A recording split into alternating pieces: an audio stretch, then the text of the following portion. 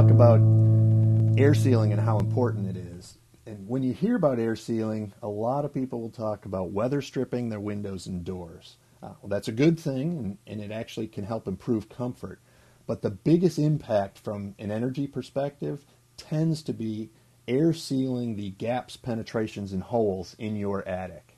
When it's warmer inside than out, your house actually acts like a big chimney. The warm air rises up through the house and leaks out, presses against the ceiling, finds holes, gaps, cracks, penetrations, escapes through that ceiling into your attic where it then goes outside. It's critical to seal those leaks to keep the warm air in the house in the winter.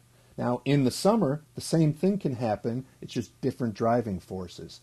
The fan from your air conditioner motor can create pressure differences, sucking cold air from the house into the attic or sucking warm air from the attic into the house. Wind can have the same impact. Again, it's the same solution. It's critical to seal the holes into the attic. One of the tools we use to find the air leaks is a blower door. An advisor will set up a blower door in your house, depressurize the house.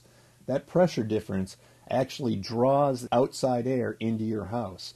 We'll focus then on the ceiling plane, walk through the entire house, try to find where we have pressure differences, where we can actually feel or see air movement. Beyond the blower door and the visual inspection inside, we also go up into the attic and look around. We'll pull back insulation. Experience tells us where to look around chimneys, vent pipes, plumbing chases, soil stacks, electrical penetrations, light fixtures, where we may have seen dropped soffits or other chases.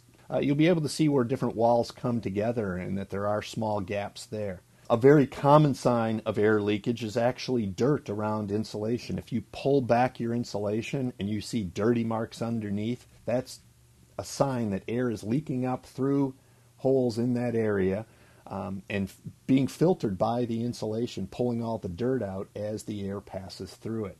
This gives us a really good idea of where we need to focus. The air leaks created by these holes actually can create drafts in your home. Sealing these leaks can increase your comfort in addition to lowering your utility bills.